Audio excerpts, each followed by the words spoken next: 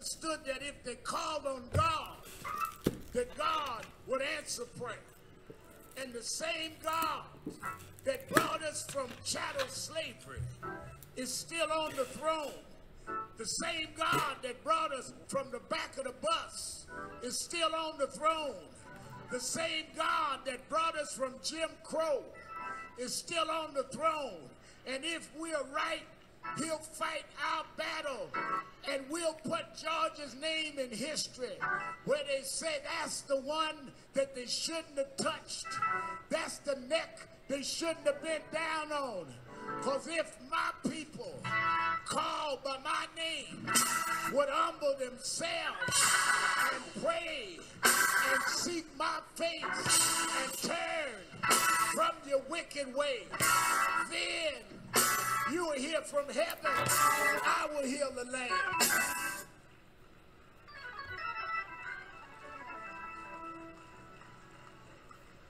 I want to say, we have said we're going to keep marching. We're going to keep protesting. August 28th, we're going to Washington by the tens of thousands. We're going to have a national march on the anniversary of I Have a Dream. Floyd family and the other families going to lead it.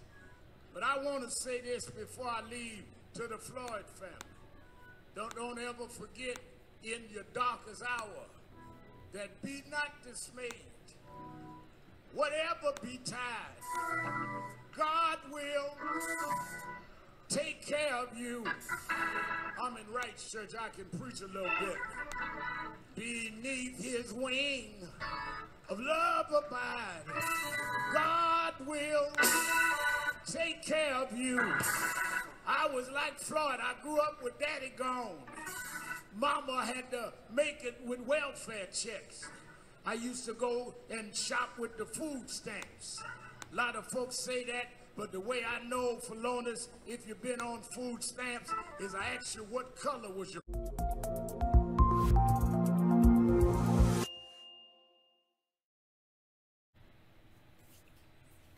How long you been saved? Do you think that's biblical preaching? What we call that in the African American experience is hooping. It's where the pastor, preacher, speaker, he changes his rhythm. And then typically there's some accompaniment of organ playing in the background. And you can see when he would say certain phrases, then the organ would play, and that's a certain rhythm that is displayed in preaching in churches all over the land. And that is, I believe, the cause of the church in the state that it is.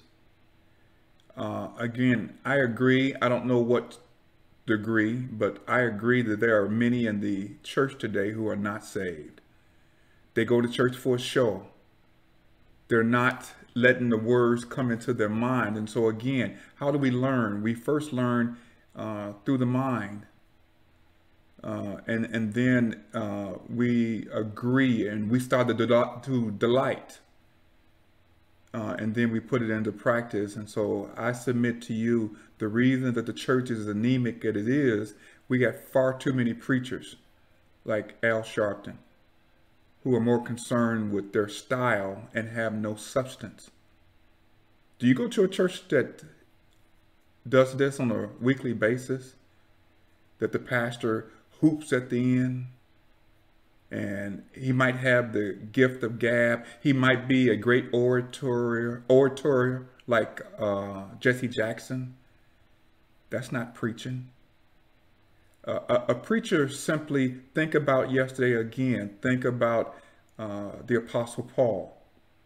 Would you want to submit to me? He hooped. Think about Jesus Christ, our Lord and Savior. Do you think he hooped during the Sermon on the Mount? Yet this is what we get out of the pulpit in far too many land. And no, I am not advocating that it's some kind of dry, stale reading of the text. I come with emotion. I come with passion. But I'm trying to stimulate your mind. And again, look where you're at. Thinking critically from an evangelical worldview. thinking. We have to think. As a man thinketh, so is he. Not as a man feels. The heart is deceitfully wicked, and who can know it? That's the problem in the church. There are certain black churches I won't even go back to. And I say that, and their family members' church, I won't go back. Because I'm not here for a show. You got to feed my mind. And once you feed my mind, my heart will delight in it. You feed my mind, and then my soul is going to rejoice. Because I'm going to worship the Lord in spirit and in truth. So today, this is going to be a really short YouTube posting. I'm going to have you listen to renewing your mind, and I'll put the link in the description. I encourage you. R.C. Sproul died in the year 2017, but his ministry lives on. I told you the other day, I wake up first and study my Bible. I then listen to Al Mohler. He takes July off every year. I then listen to The World and Everything in It. And then I end most days by listening to Renewing Your Mind, the ministry led for over 40 years by Dr. R.C. Sproul Sr. And so R.C. Sproul has been such a rich blessing in my life. And he had me better understand God must first come in through the senses of my mind. Then my heart will rejoice. And then I will put it into practice. Never perfectly, but consistently. Come take the journey with me. Click the subscribe button. Click that bell to be notified. And then you can walk with me as we walk this journey together through this process of sanctification, where we seek to, we endeavor to put more and more of Christ and less of us. But my brothers and my sisters, black brothers, white brothers, tall brothers, short brothers, fat brothers, skinny brothers, we go to church to have our souls fed through the mind, then through the heart, and then we leave that sanctuary to put it into practice. But that's not what's happening. And did you notice the crowd responds? History is going to remember George Floyd, and I'm going to get up and celebrate that. What are they going to remember? See, it's all about feelings, not intellectually. Intellectually, I would understand, yes, it was grievous that George Floyd died the way he died, but we cannot make a hero out of George Floyd. But I'm going to stop because this video is going to be really short, and I want you to consider listening to R.C. Sproul. He does a much better job than I ever could illuminating. It's so important. He uses the passage, and so here is an example of biblical preaching. He takes a text, 1 Peter, where Peter says that we must gird up our minds. He's talking to the scattered believers dispersed through Jerusalem. We must gird up our mind. And so it begins in the mind. Consider click and subscribe. I'll have a short word to say about RC, and then that'll be the extent of this video.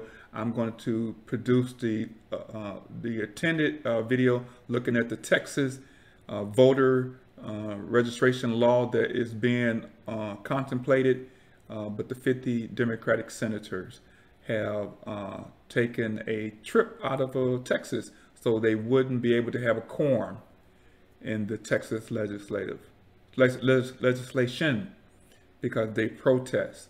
And again, we'll talk more about it, but they protest because the bill requires anyone voting absentee to have some kind of proof through some ID.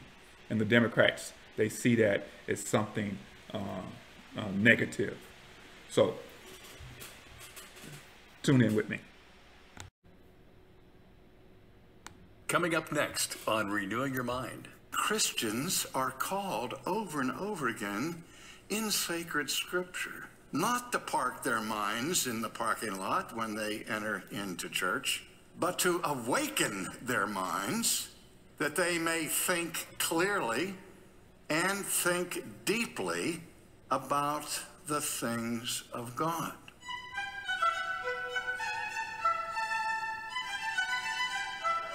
There are those in the church who say that Christianity is a religion of the heart, not the mind. They say if we emphasize the mind too much, we get a cold, rational religion instead of a warm faith.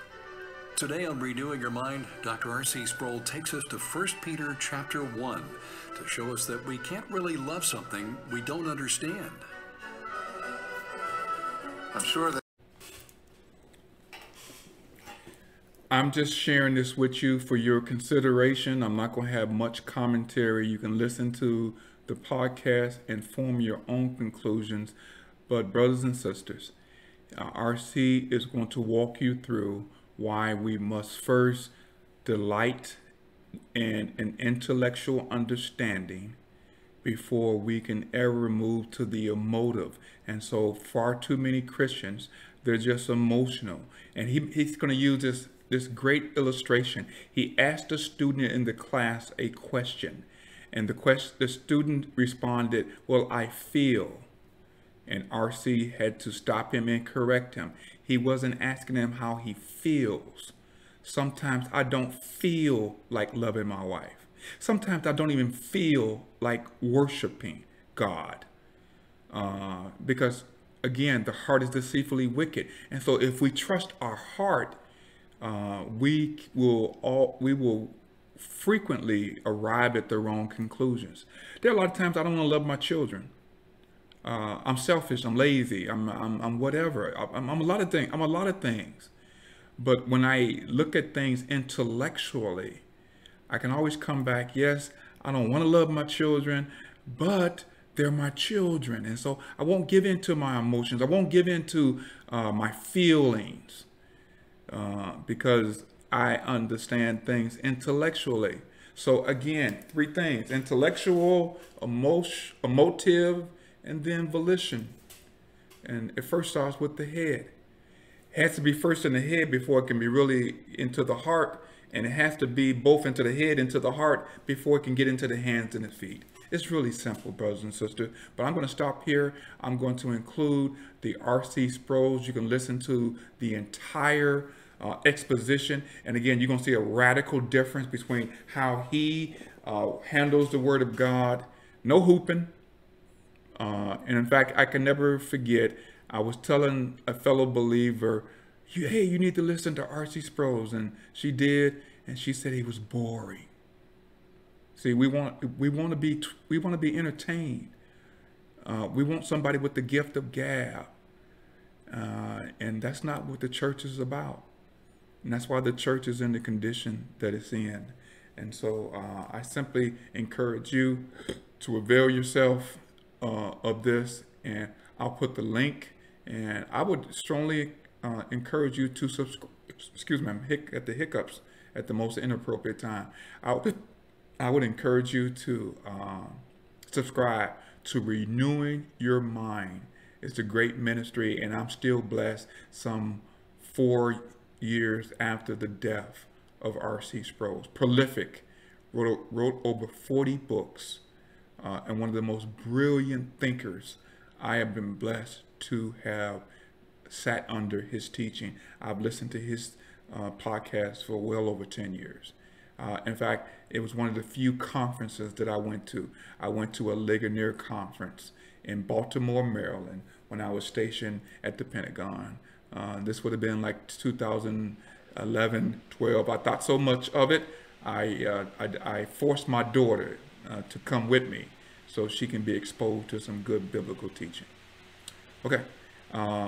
Again, I would encourage you to click the subscribe button, to click that bell to be notified. Keep your hands to the plow and seek to serve for an audience of one. I'll post that other video later today, speaking about the Texas voter registration bill. This is a hot topic, not only in Texas, but also in Georgia and other places in the land, that minorities, African Americans, are complaining that because they're being required to use an ID, that is somehow voter suppression.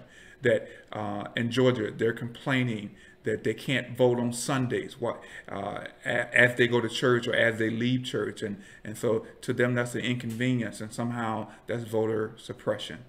And so again, here's going to be my thesis. If voter suppression is so easy, they simply can not allow you to vote without an ID, or not allow you to vote on Sunday, then you don't deserve to vote. Period. End of story. Full stop.